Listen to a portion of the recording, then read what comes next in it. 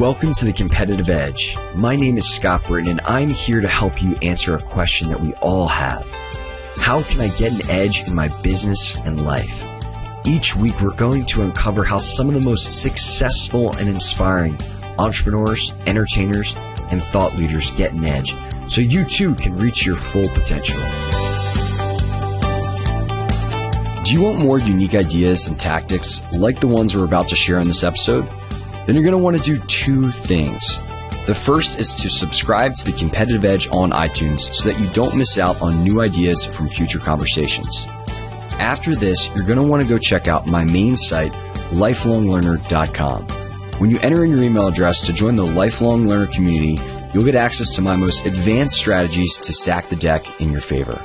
Again, that's life-longlearner.com. Hey, what is up, Competitive Edge listeners? I hope you're having an awesome day. As always, I appreciate you tuning in. Today, we have a good old-fashioned roommate special.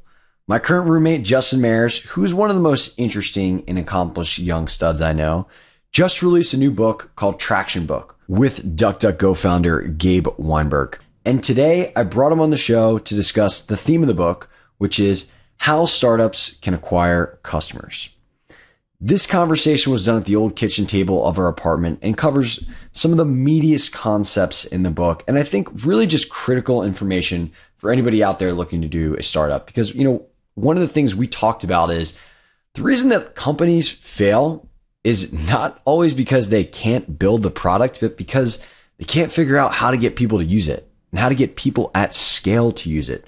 So we're going to talk about how you can do that and just some of the different ways you can test marketing channels, unconventional ways that other companies have been able to do this, even in the face of saturated acquisition channels. Now, I think what really makes this an insanely valuable conversation is that a lot of times, like when we're approaching things like getting new customers, you don't really have a framework for how to do things that really simplifies like what we need to do as people that are trying to accomplish a specific goal that will make the process much easier. And so today we kind of unveil what that process is you can use to test different traction channels is, and we'll go over a lot of specific examples of how people have done this and how Justin has done this in some of his other companies. Justin's a rising star, an amazing guy, which is why I wanted to live with him. And the knowledge in this interview is so valuable for anybody that's looking to up their game in marketing, startups, or building companies. I've said my intro piece. Let's go ahead and dive into this roomy special with Justin Mares.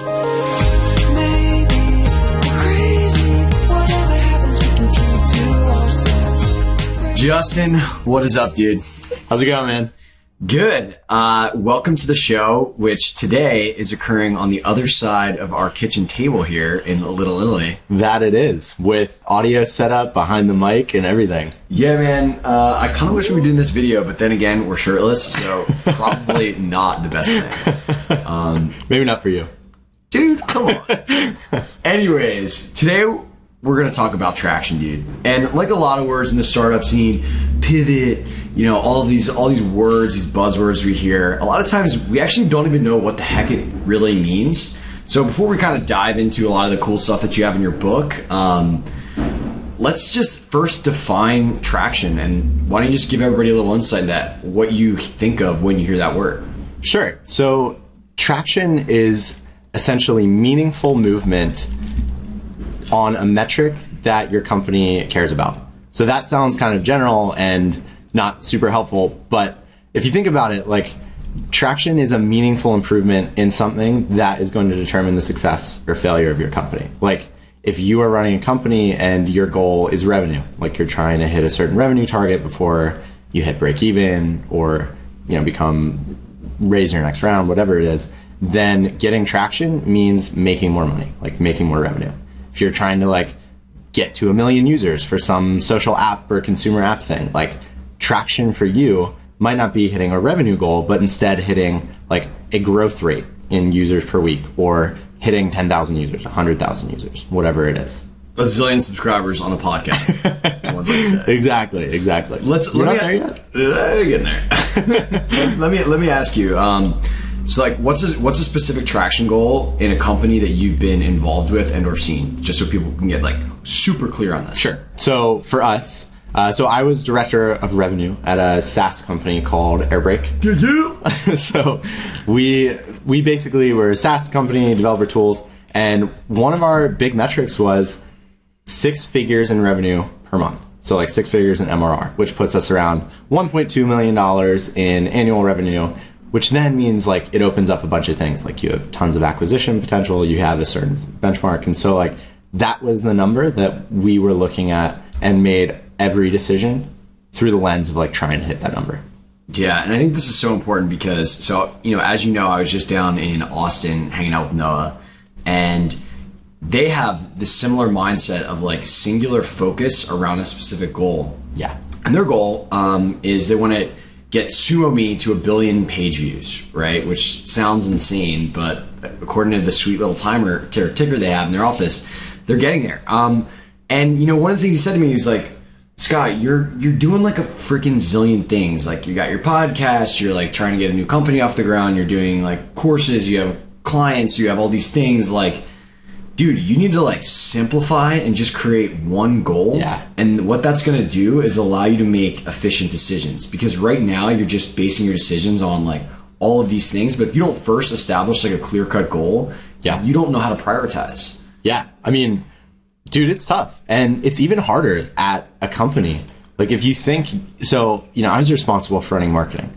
And if you don't have a clear vision and like a clear number that you're trying to hit, then any new blog post you read on Hacker News, something you see on growthhackers.com where it's like, do this little thing to like double your page views. It's like for Airbrake, like that was meaningless, like unless that turned into money, that was just not worth spending my time on. And so it was really, really easy to kind of clarify it and figure out what we needed to focus time on because we knew the goal that we were trying to achieve. Got it. So is that the first step, is establishing a goal? Yeah, absolutely. Okay. And how should we think about determining our goal? Yeah. So this is a hard question to answer just because it is very company dependent. Like I said earlier, like revenue goals are not going to be right for a lot of app companies. Hitting 10 million users is totally unrealistic for even a company like Salesforce. Probably doesn't have 10 million users. And they're like publicly traded, billions of dollars market cap. So it just is it depends on the company.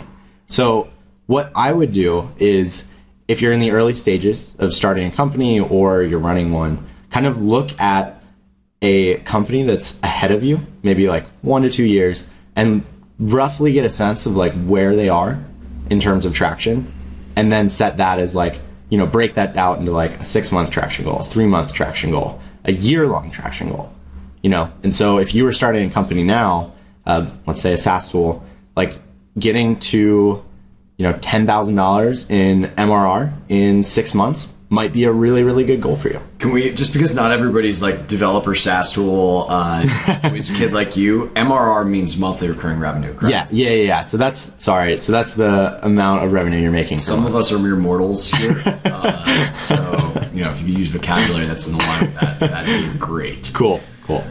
Yeah, okay, got it. Okay, cool. So first step, establish what their goal is, given your business goals. And, I think I hate to jump ahead right now, and I hate to talk about this, but, one of the things I overheard you talking about yesterday at the Padres game with Ryan was, and you alluded to this earlier, and a lot of people, for better or for worse, start companies for this reason, is an acquisition, right? Yeah. Company gets bought out by a bigger company, founders make a lot of money, do cool stuff like move to Brazil with their buds. But start a podcast. Come on. But is that $1 million, like for a SaaS company, which I know you've experienced in, is $1 million annual recurring revenue? Is that like a magic number that opens up doors? Totally. Yeah. Okay. That's the number. Absolutely. Yeah. Because think of it from a company perspective. Like there are probably 1,000, maybe low thousands SaaS software as a service companies that have $1 million in annual revenue, and there are probably 10,000 side projects that are making several hundred to several $1,000s a month. And like if you're a company, so big companies make acquisitions.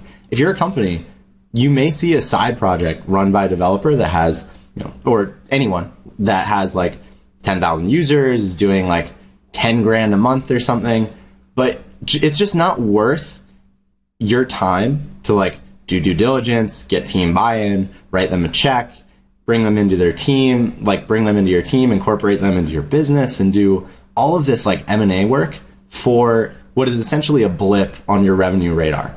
Like if you're a big company with an M&A department, you're doing multiple tens, if not hundreds of millions of dollars a year. And so acquiring like a company that's doing 6 figures a year is like literally a point of 1%, like it's not even worth focusing time on.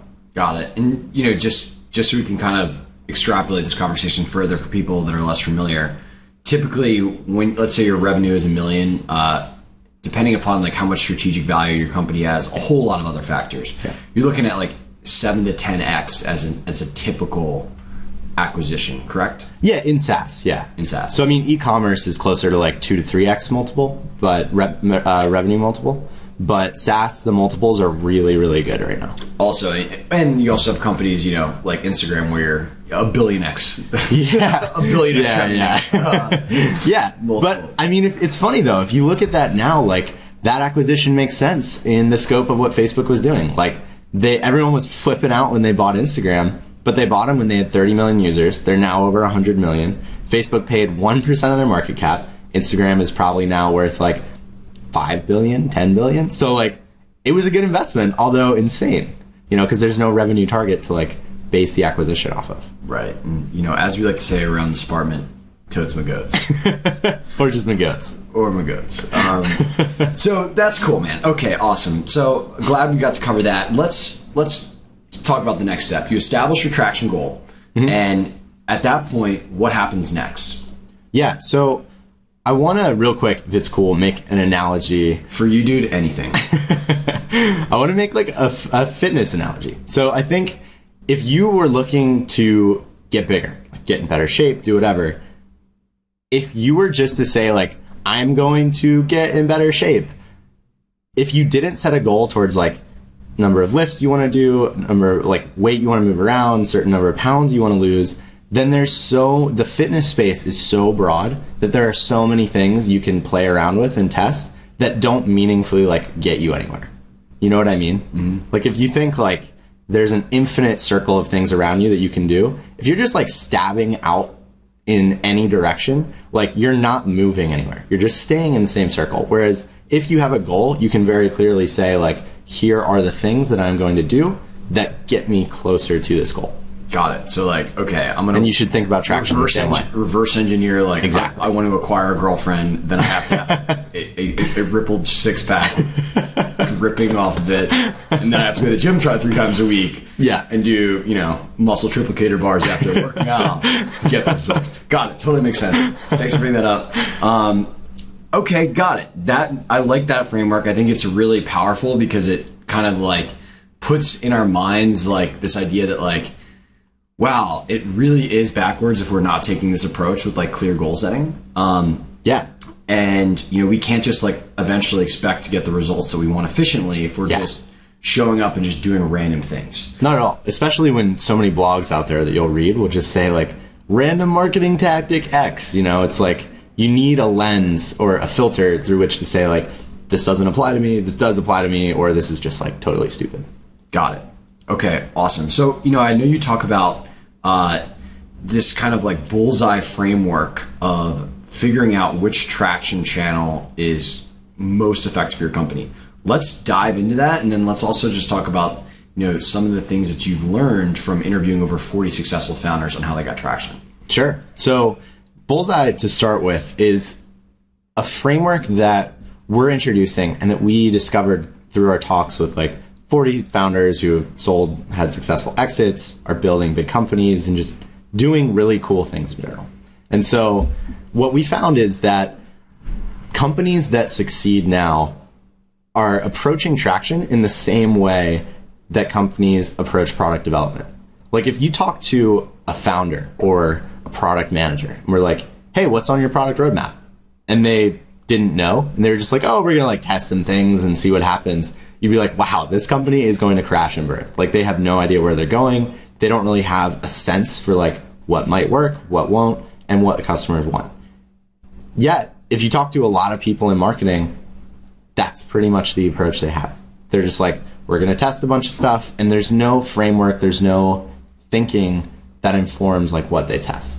And so what the Bullseye framework is it is a tool that founders and marketers can use to hone in and think about, and then hone in the marketing channels that will make sense for their business, given the stage, given the type of business they're running, and given like the type of person they're trying to reach.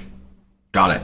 Okay, let's extrapolate this. So let's give a real life example for people out there that are listening. Maybe they're early nascent stages of starting a company. Okay, let's just say that Scott starts a software as a service company called Awesome Software. And right now I like say, you know what, first goal is I want to hit $5,000 monthly recurring revenue on this tool. And I'm going to go ahead and use the Bullseye framework to figure out how to get those new customers. Awesome. What is the first thing I should do, and like how should I begin the testing process? Sure. So essentially, so you have your traction goal. You have an idea of where you're going. And then what you would do is you look at all of the potential channels that you could use to get to $5,000 MRR. Okay. And so the Bullseye, so this is why it's a Bullseye. So this is why we called it the Bullseye framework, because there are 19 traction channels. There are 19 ways you can acquire customers, essentially. And so the Bullseye like zooms out and says, here are the 19 ways you could potentially acquire customers. And then we introduce a series of exercises. So basically you brainstorm, like, what have competitors used to acquire customers in this space? What does my marketing budget look like?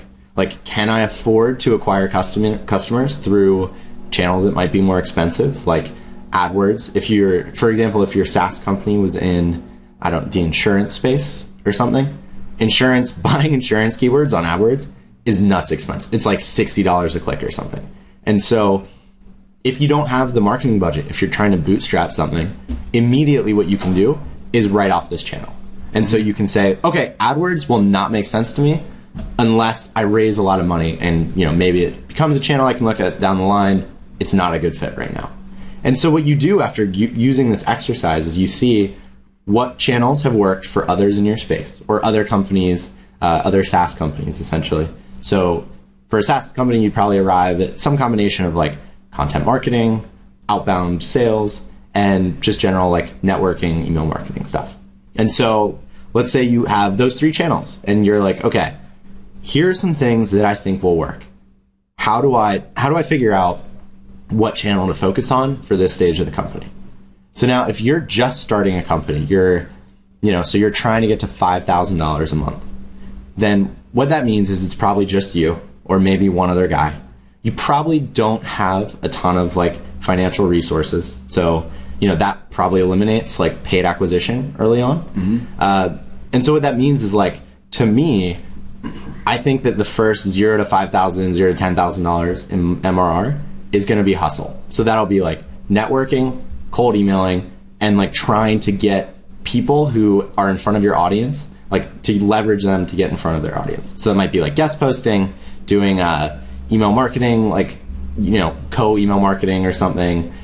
And so you have 2 or 3 of these things. And so now you can run a cheap test in each of these channels. Like, you could do 2 guest posts and then see how that worked. And then compare that to 2 weeks or a week of doing cold emails towards companies that you think would use Awesome Software, And then what you have at the end of this process, after like 3 to 4 weeks, is you have an idea of what channel is going to best help you and help you most quickly achieve your goal of like $5,000 a month. Got it. Yeah. And I think a really critical thing that we should make sure to bring up is that in order to know the efficacy of a channel, you have to have proper tracking in place, right? Mm-hmm. I think a lot of people are like, oh yeah, awesome, I'm going to go out and do this. And they can't measure properly across all channels. So they don't know what is the most effective way to quickly get to that acquisition number that they're interested in. Yeah. And so, for you, like, do you have a process? Do you have like almost like a checklist of things to do before you start testing the channels? Yeah. So that, again, is just really dependent on company stage. So at the awesome software stage of like 0 to 5,000, I think that can just be literally spreadsheet tracking. Yep. Just like do a guest post, see how many signups you got from that guest post. Send out emails, see how many signups you got from those emails. At the later stages, when you're trying to balance like how does AdWords compare with Facebook ads, how does Facebook ads compare with like retargeting or Twitter ads or something, that's when you need a more in-depth analytics tool like a Mixpanel, Kissmetrics, whatever. Got it. Cool. Makes sense. Now, when should people focus on traction? Because a lot of people out there, they build a product and they're like, sick, now I'm going to get customers. Yeah. Other people, they sell a product and they get customers before they've even built anything. I'm curious to hear from you as a traction expert, when you think the appropriate time to focus on testing channels is. Yeah. So I will say the appropriate time is essentially right away. So I will say that if you look at the reason that startups fail now, fewer startups are failing just because like, oh yeah, we tried to do this startup and like we couldn't build the thing we were trying to build. Like awesome software and companies like it are very, very rarely failing because they can't build a software tool. Companies now are failing way more because they can't get traction. Like they can't get in front of enough users. They can't reach their benchmarks that they need to hit in order to raise their next round of funding, in order to be profitable, whatever it is. And so as more and more startups, like as the barrier to entry to starting a company gets lower, like you can be mildly technical, you can hire someone to build a software product for you. There's more information than ever about starting a company. Like more people are starting companies. And so that makes it a more competitive landscape. And so now what you're seeing is companies are not differentiating themselves as much on product and more on distribution, more on like how much traction they can get. And so if you think of that and if you believe in that, which I do, you're seeing like Peter Thiel, Mark Andreessen, some of the smartest people in Silicon Valley are saying this. It means that you should start focusing on traction as soon as you can, because that ultimately in a competitive space is going to be what differentiates you from others in it. Totally. And that excites me. I think it should excite anybody who's into lead gen. Yeah, completely. And you know what's interesting, man, is like what I've realized is for most things, it is not the best product that wins. If there's like a slight differential marketing, like in a competitive market, totally accurate. Totally. Like for example, somebody could have a 10% better product. Yeah. But if somebody else has 80% of distribution in terms of like word of mouth, network effects, all the things that come with that product's going to win. And that's why companies, no offense, like Salesforce that suck, are still market leaders because they've built a massive network. They have insane credibility. They have all these APIs that are now built into them because they have distribution. So like for me, the way that I actually think about it is like, obviously you want to build an amazing product, but like doubling down on like getting distribution as fast and efficiently as possible and cracking that code, like dude, that's high leverage. Totally, man. Like I'm getting fired up right now thinking about it. And actually, as we're both kind of in the nascent stages of starting new companies, for me, I actually think about getting distribution first. Yeah. So there's countless stories of people going from zero to hero on like the first like launching with distribution, and it just makes so much sense to me for a lot of different types of products. Yeah. So like let's go ahead and give a few examples of that, because again, like it's not necessarily the best product that wins, it's the distribution. And a lot of times, like you said, it's not the business, it's not the product that's going to drive the business, it's the distribution. Yeah. So like I have an interview that I did with Aubrey Marcus, founder of Onnit.com. Mm-hmm. Onnit produces a supplement called Alpha Brain. It's a nutraceutical. It enhances your cognitive abilities, and that's an incredibly crowded space. But what Aubrey did is he partnered with Joe Rogan, who is the founder of the Joe Rogan podcast experience. 10 million downloads a month, almost as many as the Competitive Edge.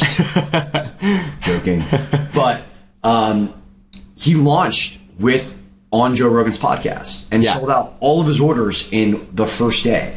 And continues to sell out because 10 million people a month are hearing about his product. It can't grow fast enough.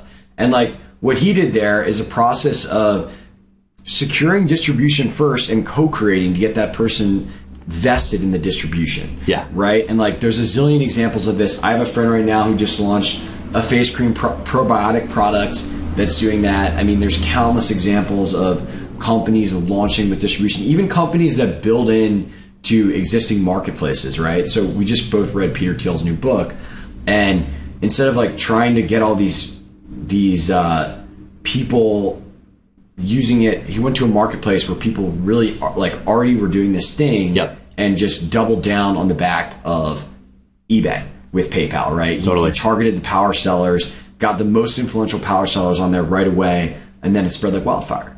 Yeah. And, you know, like they did a ton of other things, like pay people to sign up for it. But Yep.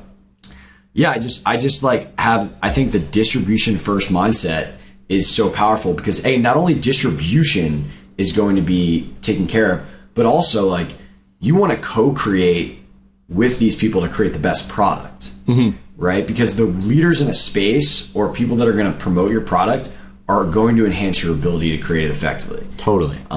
So yeah, man, really like this mindset. I really like parallel traction focus with product creation. Yeah. I mean, if you think of the standard person starting a company, and all the literature out there now is not like, no one talks about thinking about traction early on. Like it's much more like interview your customers, build an MVP, like all this stuff, which is good and works well. But if you're not focusing on traction, like it is so easy to build something for 10 customers and then find out that you can't scale, you know? Totally. And then your product just goes into the waste bin of like the hundreds of products started by people as side projects, as businesses that didn't work out, who essentially failed because they couldn't scale. Yeah. I mean, so that's kind of interesting because I know like one of the things that Paul Graham talks about is like do things that don't scale in the beginning. When we think about traction, we think about evaluating these channels. How important is it for us to be focused on like this might work now, but will this work for it worked for 100 users? Will this work for 100 getting to 100,000 users? Yeah. So to be honest, like one of the things that we cover in the book is how there are 3 different phases that your startup could be in. Like one is very much the early stage startup. Like when Paul Graham says do things that don't scale, he's absolutely right. I mean, the traction activities and the things you're going to do to get you from $0 to $5,000 a month, like networking, you personally sending out cold emails, maybe going to meetups, like sponsoring a drink up. These are not things that will get you from $10,000 to $1 million a month in revenue.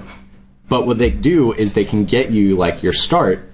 And then as you progress, you see these channels are less effective. You know, like at some point buying people beer and going to meetups, like no longer is meaningful in driving traction. They're like driving users, getting revenue, whatever.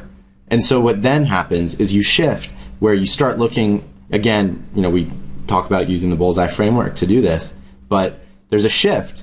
And at that point you start looking at like what channels can scale me from 5,000 a month to 100,000 a month. And that's when you start looking at like paid acquisition. You probably have some idea of what a customer is worth to you, like what these channels cost to reach people through, content marketing, maybe hiring like an inside sales guy. There are all these different things that you start to think about once you hit a certain point in your business. Got it. Yeah, makes sense. I want to talk a little bit about kind of in the transition to that point, this idea of the law of shitty click-throughs. Yeah. That Andrew Chen has popularized. Because a lot of people will say, okay, cool. Now I need to acquire customers at scale. I'm going to go on to AdWords and I'm going to start paying people and I'm going to create a machine. Yeah. And they realize that that's actually really hard to do. Yeah, completely.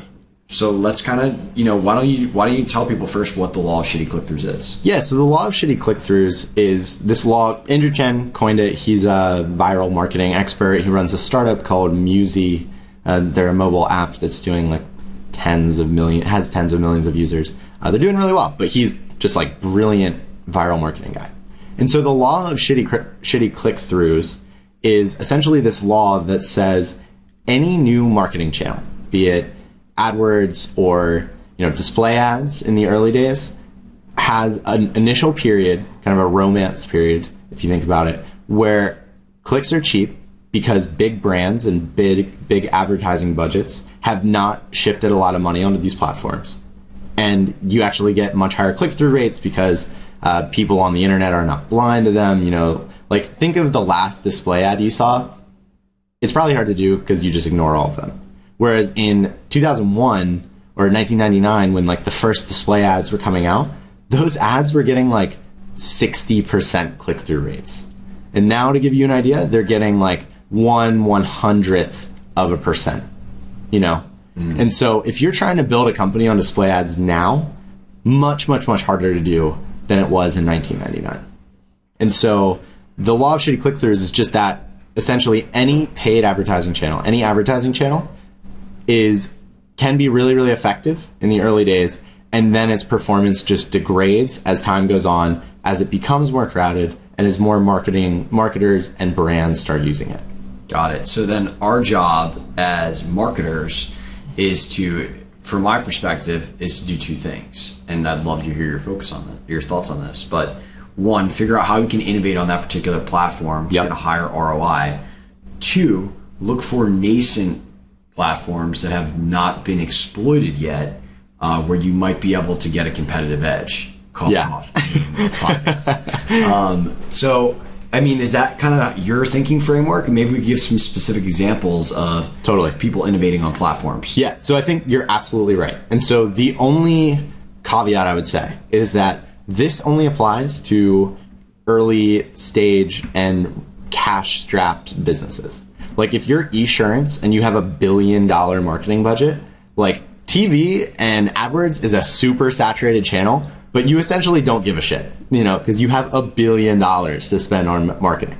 Right. Like, so that is the only thing. Like if you are a small, scrappy startup looking to acquire customers in ways that better funded, better capitalized companies can't, that's when this law of shitty click-throughs is critical to your success.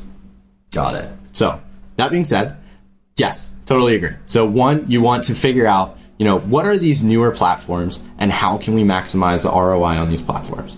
Secondly, you want to be on the lookout for newer platforms that are up and coming and that are not yet saturated with large brands. Who's somebody who's done an awesome job of innovating on what seemed to be a saturated platform and how they've approached acquisition? Yeah, so let's see. So, I mean, there are a lot of companies that, like Esurance, has done a really, really good job on display advertising, actually. Like their display and their paid advertising channels, up until their acquisition by Allstate, which was 2 or 3 years ago, they were doing really well, getting people to click on display banners. Like, what were they doing?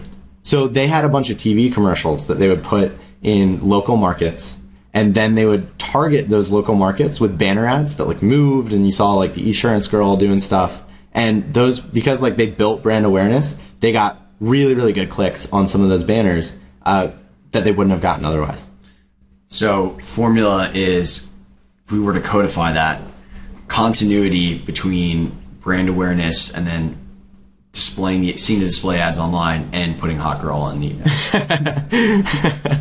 Yes, I mean, so that worked for Esurance, but otherwise, there are a lot of companies that have innovated on existing platforms. Like, so Instagram, for example, they have done a fantastic job of like growing by leveraging social media. Like they were all over Twitter, had a deep integration with Facebook. They had email invites and just all this stuff. Like Snapchat, lots of companies have grown through, people's phone books, like contacts in their phone. Mm-hmm. Snapchat was one of the first that made that their sole distribution channel.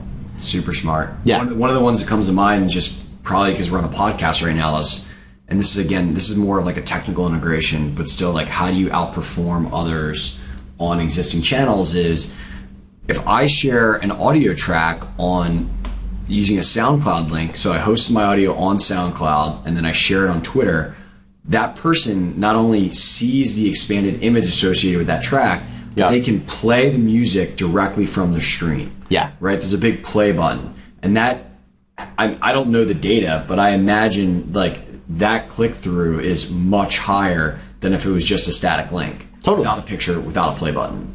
Yeah, absolutely. I mean, Amazon's testing stuff like this right now, where you can add products to your cart from Amazon links that people tweet. That's pretty sweet. Yeah. Hopefully there's lots of 63 life hacks books Or a traction book that are being shared, which I might figure out how I can have assistants do that. But okay, cool. Now let's talk about, like, I know an example of somebody taking advantage of a nascent platform, being like a first mover, and then taking advantage of subsequent network effects that occurred because of that growth of that platform. Yeah. But I'd love to hear maybe a new one from you that I don't know. So what's one that you're thinking of? I'm thinking of my friend's site Greatest on Pinterest. Awesome. Okay.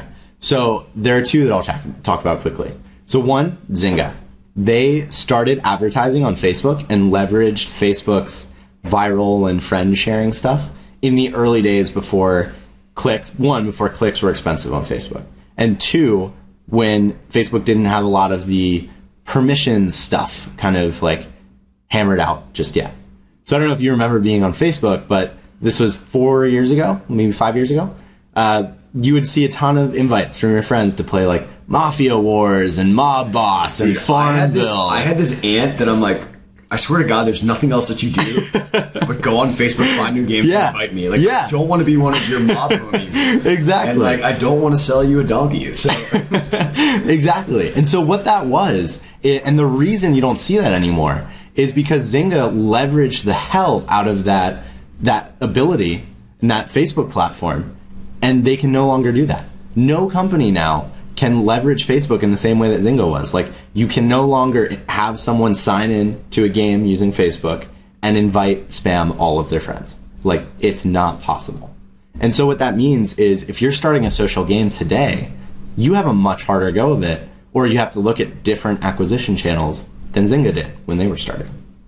Yeah, absolutely. So I guess if we were trying to like codify how somebody might be able to do this, is out there is like, look at all the existing platforms, look at the new platforms. Yeah. And then totally. And then again, is the idea there to run a test on these new platforms? Absolutely. So if you think about, so basically you want to look for a new platform that has people that you want to target on that platform, or that you could potentially see them using it, and then you want to just run a test there. Like, the amazing thing about targeting new platforms is that as that platform grows, if you're one of the early movers there, naturally you will just have something that snowballs on top of that platform, and you'll just get more and more, like the platform is incentivized to push their top users as they grow.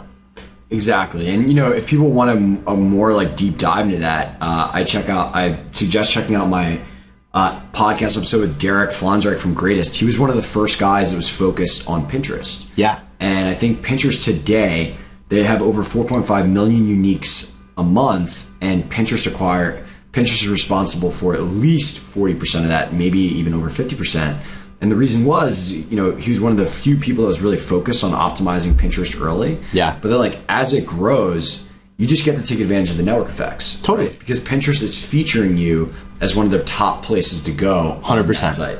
Yeah. I mean, so can I talk about a interview that we did for the book? Just Absolutely quickly? not. Yes. Talk about an interview for the book. So one of the guys that we interviewed was the co-founder of Evernote. And so Evernote, for those that don't know, is a note-taking app. Makes it easy to take notes. You can access it on your phone, online, whatever. So they have a model where they don't charge for it. So there's like a 0.5 or 0.6% of their users end up paying for it, which means that like they couldn't buy users essentially because there was no like revenue back end essentially.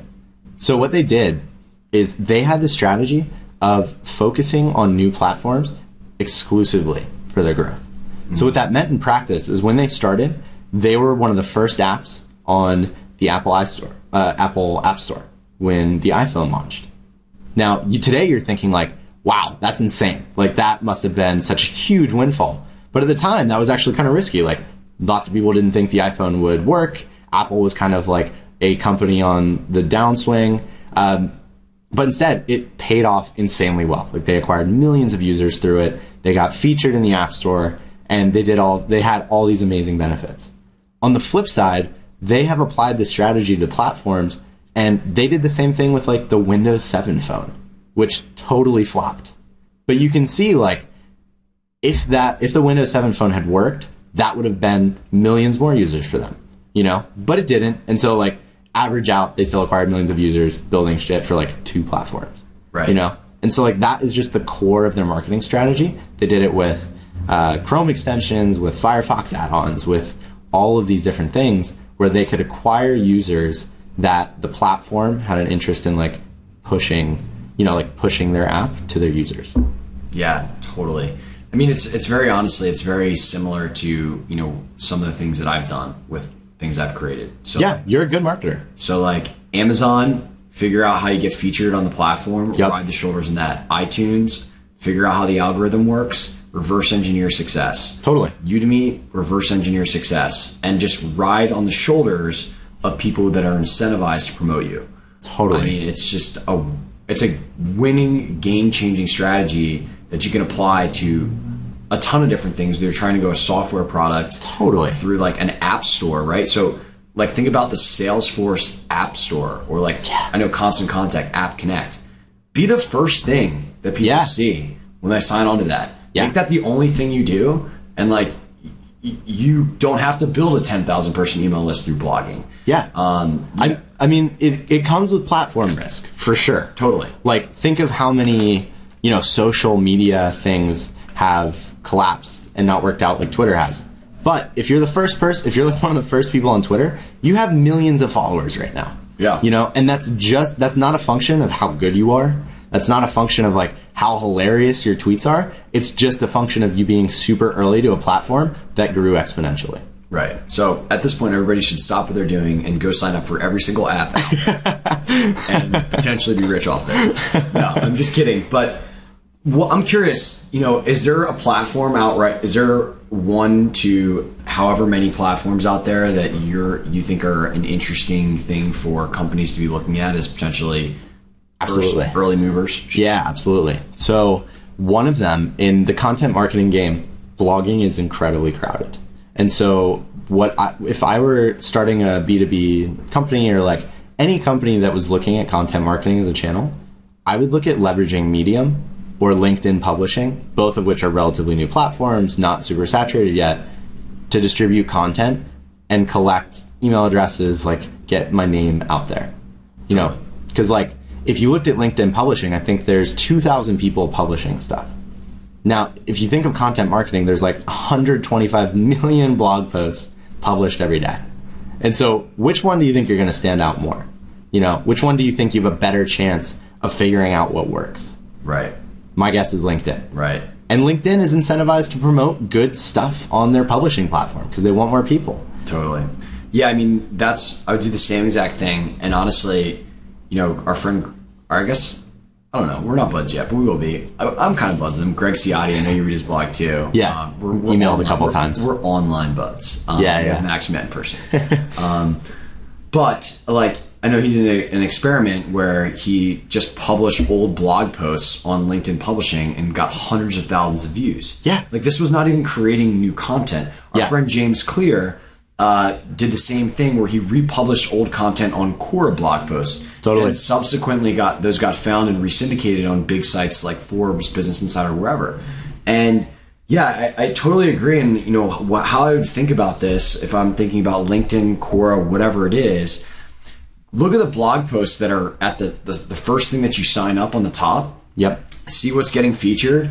Work backwards to see like how much it takes to get on there, and then do whatever it takes to get on that front page. Yeah. Right? Because the lion's share goes to whoever gets featured or whoever's number one.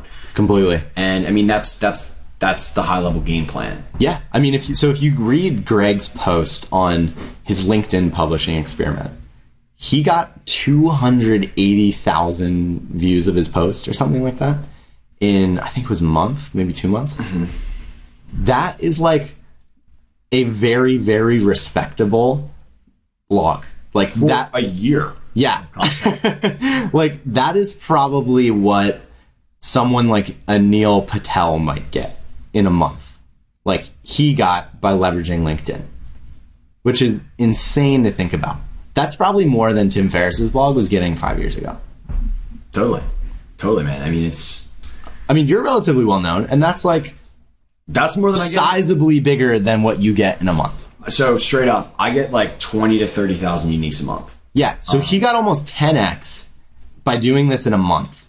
You've been doing this for 3 years and are relatively well known. Like, people are listening to your podcast. People know who you are. Love you guys. Whereas this dude, like Greg, he's not really well known. And he got 300,000 views in a month. Yeah. It's so powerful, man. It's so powerful. Like, yeah, I mean, I even look at like the top podcasts, like other people out there, like, you know, John Lee Dumas was the first guy, I think, really, he has a podcast, Entrepreneur on Fire, to realize that Apple ranked you in their store for organic discovery based upon the number of downloads in a short period of time. Well, what's the easiest way to get them more downloads?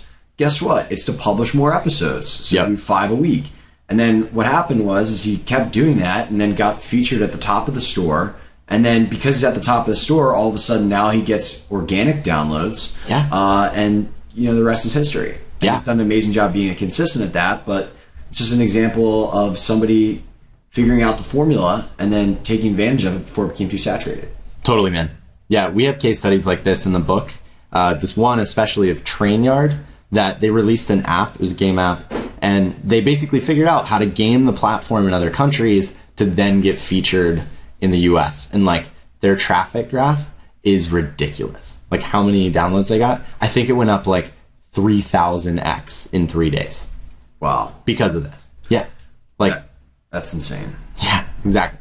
So, you know, I thought one of the fun traction channels that we could talk about, and I don't know if it's necessarily the most effective channel, because I've had some pretty big media coverage myself and it's done absolutely nothing for me. But it's still fun to talk about is, I know you have a section in the book, unconventional public relations. Or public relations and then unconventional public relations.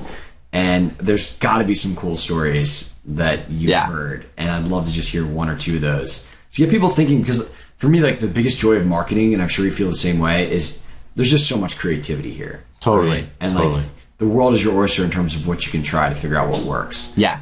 And so this is one of those things. So unconventional PR, as we call it in the book, consists of like media stunts, different stunts, doing things for your customers. Like think of Zappos as a really good case study of this, who just like customer loyalty and does things to surprise and delight their customers. And they've gotten a ton of good word of mouth from that. So one example from the book is, have you heard of Grasshopper? Yeah. Yeah. So Grasshopper is like a digital phone service for targeted towards entrepreneurs and businesses. And so it's like basically what it is if you're not a big company but you want to sound like a big company, it gives you like a phone number and it'll call like, hi, you've reached the Competitive Edge podcast and press 1 for whatever. And like, Stacy. You know, it's just me with my cell phone in my apartment in San Diego, but it makes me sound like I'm a big deal. Totally. Yeah. So what they did is when they launched, they took a look and they were like, okay, channels are really crowded. Like, we're not going to get PR because what news agency is going to cover like new cell service launching today, targeted entrepreneurs? Like, man, boring, you know? And so what they did is they sent out, I think it was like 200 chocolate covered grasshoppers along with a press kit to a bunch of media outlets, influencers, and then they attached a link to a video that they did called Entrepreneurs Can Change the World. And so what this did is it was this really nice media package. You open it up, you see a chocolate grasshopper. You're like, okay, what is this? You go online, you look at the video, and it's this whole thing promoting entrepreneurship as a way to change the culture, like a way to make an impact. And so what they did is through this stunt, they were able to build a story of like, we are a company that supports entrepreneurs, and then tie themselves into that story. And through that, they got coverage from like 50 media outlets. They got, I think, 700,000 views on like their different properties like YouTube, you know, all of this. And then they got like thousands of customers from that. And this was their launch. Like within a month of the company being live, they had thousands of customers from this launch, like this stunt that they did, which is just huge. Wow, that's awesome. I love that. Conversely though, I mean, as you know, I'm sure there's a lot of instances where people tried to do that and nothing happened. Yeah. I mean, it's like everything then, you know, like marketing is not like a binary thing. It's not like, yes, I'm marketing, no, I'm not. It's like you're just trying shit, hoping that some of it works. And what Traction Book and like what smart marketers do is they just think more intelligently about what might work and what won't. Like in your recent post about marketing your podcast, there were things in there that you did that you spent meaningful time on that did absolutely nothing. But like the problem is you just didn't know what those would be before. Right. You know? Right. I think that's just like a broader lesson. I mean, I talk to this when I teach people like lead generation through cold emails, that like, listen, there is no like guaranteed silver bullet that every single time you use this, it's going to work. All we're giving you is tools to make the process of figuring out what to work easier, that you can try and test yourself and then iterate based upon the results you get. Totally. And I think that's exactly what you're delivering here with Traction Book is like, here's a proven toolkit. We've gotten this information from 40 of the most successful entrepreneurs, and your job is to basically use this framework, use these tools, and figure out what works. Yeah. But like, we're not going to like hand deliver you the customers. Yeah. Yeah, exactly. I mean, unfortunately or fortunately, there are very few things you can do where it's like you turn it on and a stream of customers just come flocking to your door, you know? Like, it's making money is hard. This is why tons of startups fail. This is why there are not like tons of millionaires. Like, not everyone who starts a company is super successful. Like, it's just hard. And so what is effective is approaching this difficult task of like getting a company off the ground, getting customers, and using a framework that helps you think about what will work best to acquire customers. I love it, man. I absolutely love it. I think it's so valuable. And honestly, like, I'm going to be using the worksheet that's included in the book. Awesome. For my own traction development. And you pre-ordered it too, I assume. Avi. So one of the things I wanted to talk about, because I just think it's really cool. I love hustle. Like, that's for me just some of the most not only interesting stories, but just I think it talks a lot about the type of person that somebody is.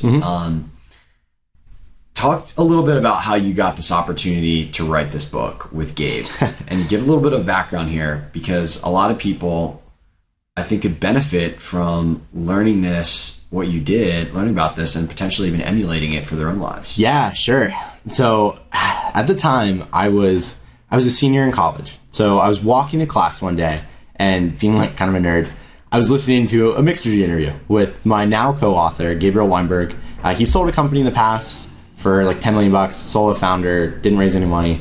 And then now he's working on a company called DuckDuckGo, which is a privacy-based search engine, who's doing like 150 million searches a month or something. They're like doing really, really well. So very influential, smart guy.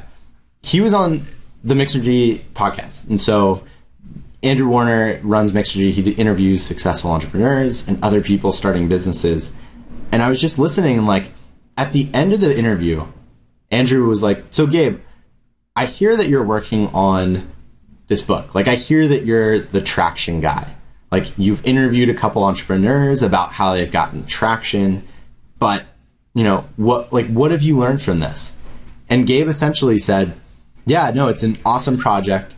I really want to dig into why startups do or don't get traction, but I don't have time anymore. Like, my startup is doing really well. I'm a solo founder. Like, I just can't write a book and start a massively important company at the same time. And so, senior in college, I was running my own startup at the time, and I just sent Gabe a cold email. I was like, hey man, I have a blog that you can, gets no traffic, but you can see that I can like put words together in a way that makes sense. And I was like, I will come on and write this book for you if we can partner up, and I will do the interviews. Like, I'll flesh this out. We can make this amazing project. You'll get to launch it without putting in as much time as you would need to. I'll do a lot of the grunt work because I'm not as important. My time's not as valuable right now, being like 22 years old and, in college. And so I basically pitched him on doing this. And after a couple back and forths, he was like, dude, let's do it. I'm excited. And that's how we started writing Traction Book. That's amazing. And, I think like what I've kind of characterized these situations is as like hustle windows, where essentially like you have an opportunity to create value for yourself or your company by just like putting yourself out there and exposing or taking advantage of an opportunity. Yeah. And like you saw when you took massive action, you emailed Gabe, you put yourself out there, everything to gain, nothing to lose. Yeah. You did it, dude. Totally. And, it's awesome. It's really, really awesome. And, you know, just to kind of give a little further hint of inspiration here, besides launching this book, like talk about some of the cool things that have happened, because in that moment of decision where you're like, I'm going to email this guy who doesn't know me, who's a big deal, whatever it is, I'm going to email him and ask him, you decided to say yes. And that's a lot of things that a lot of people cower away from. What are some of the things that have happened to you because of that decision to say yes? Oh man, so much. I mean, so first of all, my first interview for Traction Book was with Noah Kagan. That was the first time I talked to Noah. Noah! Yeah, that was the first time I talked to Noah. From that conversation, he offered me a job to like help AppSumo create courses. So I pulled together their Mint marketing course, which was like their best-selling course. I got paid as a consultant, got to know Noah, got to see like how AppSumo worked. It was just like an incredible learning experience, and I made some money, so that was cool. And then after that, like I interviewed a bunch of people that when I moved to San Francisco a year later, I knew a bunch of people. Like I had talked to them, I'd interviewed them, I kept in touch with them, and I've gotten like multiple job offers from people that I interviewed, which is not what I'm looking for. Like I'm starting my own company, but still, it's really, really cool. You know, like it's given me a ton of options. And now I'm launching this book at 24 years old, and I think it will have a massive impact on how startups think about marketing. And if I'm the guy that wrote that book, like that is just going to be insanely valuable to have done at 24, you know? Yeah, for you and your roommates. Yeah. I mean, dude, it's so amazing and inspiring and awesome. And, you know, actually what I'm thinking about right now, and I'm just going to say it because people perhaps would find it interesting, is Peter Thiel's idea that the best salesmen are never selling. And right now I was just thinking about, like, in my head, like, what opportunity can I just create an open loop for somebody interesting out there listening to potentially take advantage of. But I like that.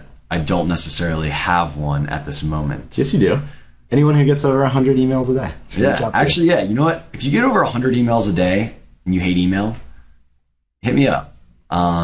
Or you think that's an interesting problem. So yeah, man. I mean, this has been so cool and really motivating for me and inspiring. I feel like I had 5 shots of espresso. But if people want to know more about, people want to pick up Traction Book, where's the best place to go? And then I also want to make sure that people know where to find you, because you're an awesome dude. Thanks, man. Who I enjoy following as well. Yeah. So to find out more about Traction Book, go to tractionbook.com. You'll see pre-orders. You can get on our email list. If you're not ready, we'll send you the first couple chapters for free. Otherwise, you can find me. I'm on my blog, justinmares.com. And yeah, would love to like hear from anyone who has found this useful at all. Sweet. Thanks for coming on, man. Been a pleasure. Dude, thanks for having me.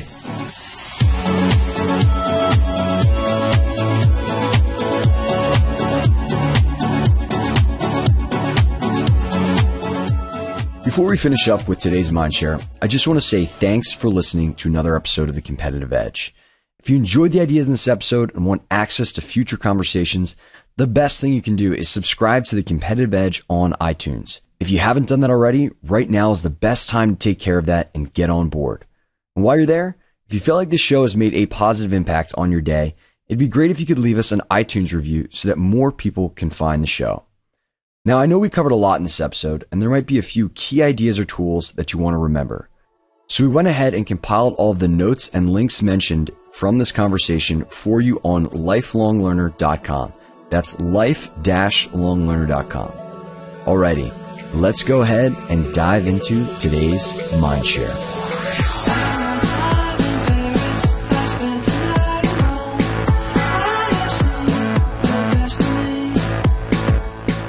Okay, time for a Mindshare segment. And today, as I had my roommate on the show, Justin, I thought maybe I'd talk a little bit about, one of the ways that I think about who I should live with and who maybe you should live with. If you're maybe somebody who doesn't have a family and a wife and kids already, then you should probably live with them. But as a young person, I actually think that, roommates, it can be an incredibly valuable opportunity to really design an environment that pushes you towards your goals, and at the same time have a lot of fun. And for me, like, one of the things that I'm very keenly aware of is that my expectations for myself are what determine what I'm going to accomplish, and often in many cases, the quality of my life. And there's nothing that has a greater impact on your expectations of yourself than the expectations of your peer group. And of your peer group, odds are that you're probably going to spend the most amount of time with your coworkers and or whoever you live with. So for me, this is like an incredibly thing that you have to be incredibly intentional about, because it's going to dramatically affect ultimately like what you're able to accomplish and just potentially even the trajectory of your life. So, I just wanted to say, like, I feel really fortunate to live with Justin. One of the reasons why I wanted to live with him is because we're both focused on kind of the similar mission right now of starting a new company, determining what that new company is, and really like getting quote unquote traction for whatever we're working on. And this whole process is insanely easier than if I was doing this by myself in a dark room. And, we've even done things to build upon the mere fact of just the subconscious, like, accountability that exists by having somebody else who's out there achieving, and what that causes you to do. And I thought this might be a cool opportunity to just describe like the system that we use to stay accountable to achieve progress. That's really cool because it's with the person that I'm living with. So every week on Sunday, we basically just like sit down, lay out goals for the week, and 4 to 5 goals. And these range from goals that we have both in our personal lives to business goals we want to accomplish. And at the end of each week, we review these goals and see if we were able to hit them. And this is like really, really valuable because, when you're kind of in those nascent stages, like if you don't have anybody to be accountable to, then it's going to be way harder for you to do those things that are challenging or difficult, that have some resistance. So like for me, this has been amazing because I want to maintain my accountability with Justin because I'm an integrous guy. And if I say I'm going to do something, I'm going to go do it. So this system has been awesome for that. And it's gotten me to do things that have made me uncomfortable. It's gotten me to do things that I probably wouldn't have done if I didn't have somebody there to report to that I did or did not do them. And kind of a fun thing that we do is we put stakes on each week. So if I don't accomplish the goals that I set out for myself, I have to do something for Justin and vice versa. So I just give you an example of these. One of the stakes is I like dancing. So I want to take dancing lessons. So if Justin doesn't hit his goals, he has to pay for my dancing lessons. I've had to buy him a yoga pass, pick up the tab at a cool restaurant, go to a Padres game. I had to buy him shoes, which was incredibly painful. And all these things have like $100 ceiling. But like, I have to tell you, like, a lot of times I wake up and I'm motivated to do something or to squeeze in extra time for something or push on something late at night because I don't want to buy my roommate's shoes. And it's so funny that we're able to get leverage to like these like seemingly meaningless things. But it truly is powerful. And again, I think the stakes are part of it, but really what it is, our desire to just remain consistent with our identities. And for me, like, my identity, part of that is just somebody who does what he says he's going to do. So it's very important for me to be consistent with these goals. So if you're listening out there, perhaps thinking about a new living situation, think about kind of the influence of your expectations for yourself and the expectation of your peers and that relationship there, as well as this accountability system. Perhaps like it's not for building a company, but perhaps it's for losing weight. Perhaps it's for being healthier and having a healthier diet, or maybe it's just like giving more attention to your partner or your girlfriend or whatever it is. All of these things can be enhanced when the journey is not solo. And we just use a Google spreadsheet to make sure that we're doing these and to track these.